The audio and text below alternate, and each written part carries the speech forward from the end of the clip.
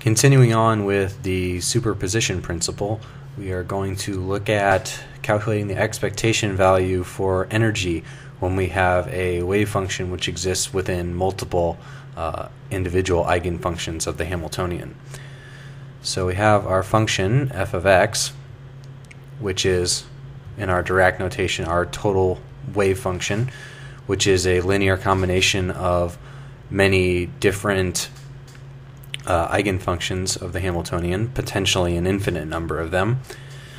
So if we want to calculate the expectation value of energy, then we have our expectation value, as we know, would be the integral of f star of x, h, f of x, integrated from negative infinity to infinity dx, this Dirac notation integral here. And as we said, that this f function is a sum from n equals 1 to infinity of Cn eigenfunction n. Okay, so let's substitute in this expression here into our energy expression. Hopefully this is all going to fit on the line here. We're going to have sum n equals 1 to infinity Cn star, because this is the complex conjugate of that wave function, and then the bra part of the bracket, which is n, and then h, and h is going to act on, and now this is a separate index, so this index n runs from 1 to infinity, and independently there's going to be another index which runs from 1 to infinity, so we're going to call that m. So keep those two separate there. So we have some Cm and then eigenfunction m. Okay, so right away we can see we've got this constant here, this constant there. Those two are going to multiply. We can pull those out in front of the integral because the integrals are linear. We can pull the sum out as well because that integral is a linear operation. Let's go to the next color. So we have expectation value of E equals sum of n equals 1 to infinity. We have a double sum now, sum m equals 1 to infinity. Cn star, Cm, n, h, m for that integral. Now, looking at this, we can remind ourselves that these eigenfunctions m and n are eigenfunctions of the Hamiltonian, so for them we have the case that h acting on some n gives the energy of that nth eigenfunction, the energy eigenvalue, times the function back. So this h acting on this m here is going to give Em. So then we can pull that out in front of the integral as well. And our integral that's left over is just going to be an overlap integral between n and m. And again, this is all in Dirac notation, so if you have no clue what's going on with the notation here, go back and watch the video on Dirac notation. It'll all be explained very well. Okay, so Cn star Cm, we're pulling out the value of Em we get from the Hamiltonian acting on m within that integral, and we're left with Nm. Okay, now in the previous video we noted that these eigenfunctions are eigenfunctions of the Hamiltonian. The Hamiltonian is a Hermitian operator, and for Hermitian operators these eigenfunctions are orthonormal to each other. So orthonormality implies that this integral of n star times m over all of space equals the Kronecker delta from the previous video, which means it's 1 if they are equal to each other, m and n, and it's 0 if they're not. And that's called being orthonormal. They're both orthogonal and normalized.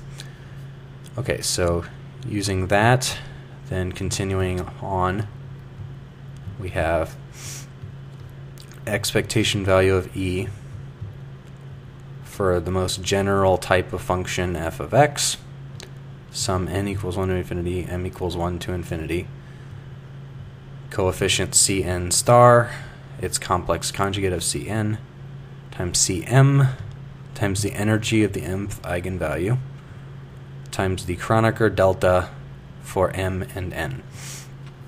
Now let's look at just this inner loop here, this second part of that double sum.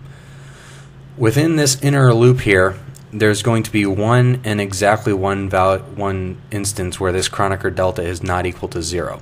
So every term inside this loop is going to equal 0 except for the case where m equals n. So this entire inner loop is going to go away and just be replaced with the value of when m equals n. So moving forward down to the next line, we have that E equals the sum of 1 to infinity, n equals 1 to infinity. When m equals n, we still have Cn star. Cm becomes Cn because this is only non-zero when m equals n. And then this E becomes En because if it's not En, then Kronecker delta is going to be 0. And the Kronecker delta is just 1, so we just leave it out. It's implied in there. Okay, so this is the remainder of what our expectation value is. Then going to the next side here, we have that expectation value of E equals, now this sum from n equals 1 to infinity. Whenever you have a number times its complex conjugate, that's equal to what we call the absolute magnitude squared. So the absolute magnitude of a complex number is kind of analogous to like a hypotenuse length if you think the two sides are the imaginary and the real part. So this value squared ends up being the imaginary part squared times the real part squared, and it's called the absolute value squared, absolute magnitude squared, times En. Okay, so this is a somewhat final result. What does this tell us? This tells us when we have a wave function which exists in many, many states.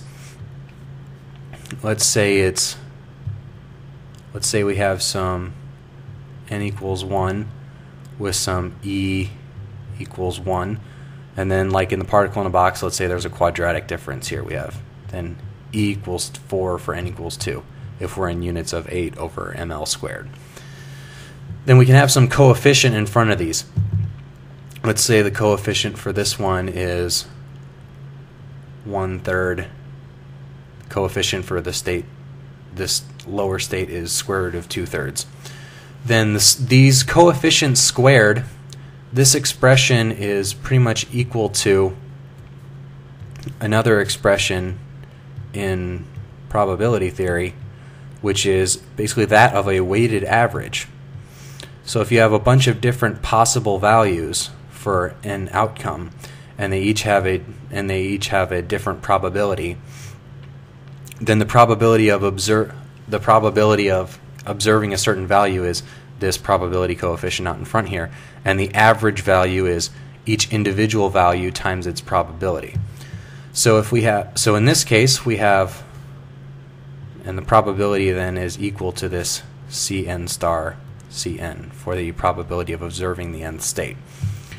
So the probability for observing a certain eigenvalue is, we would have the probability of observing the energy E equals 1 would be 2/3 here, and the probability of observing the energy 4 would be 1/3.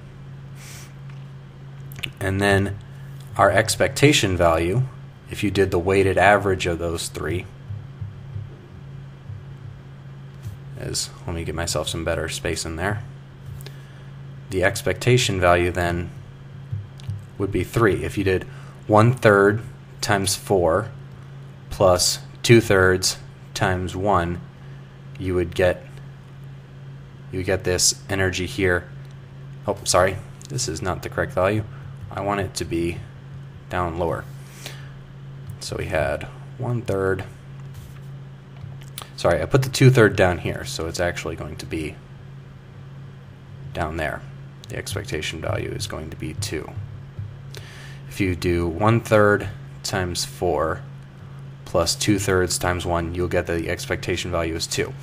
Now when we talked about measurements, if you make a measurement, the probability that you're only going to get either 1 or 4. You can't get 2. 2 is just the average of a large number of measurements. If you measure it, you're either going to get 1 or 4, and there's a 2/3 probability you get 1 and a 1/3 probability you get 4.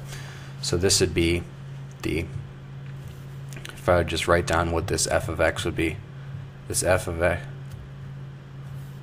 x would be square root of 1/3 psi 2 of x plus square root of 2/3 psi 1 of x, where this psi 1 for n equals 1 and psi 2 for n equals 2. So I'll make this a little bit more concrete in the next video and do a more specific example for the particle in a box, and we'll see what the consequences are for that model system.